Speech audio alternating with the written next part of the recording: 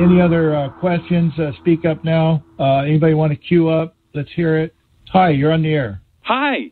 Hi. I order out, or order in, however you put it. Yeah.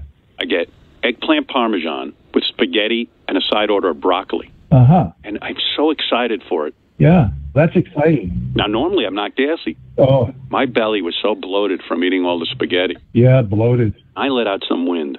Who walks in the room? Beth.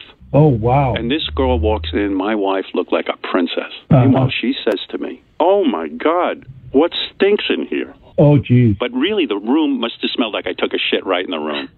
Smelled like I shit my pants. So, that was interesting, wasn't it? Jeez. Spaghetti and stuff makes them shit, you know, so somebody just wanted to fuck with me. It's like, that would make a difference. Dumbass.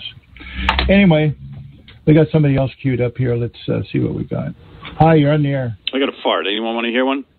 How's that one? Well, okay. Anybody get the idea? We're under attack. This is what assholes do. You know.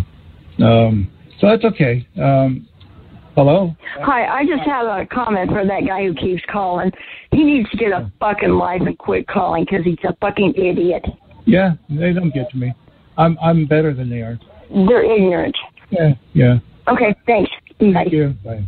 Yes, you're on the air. When it's your own stink, you love it.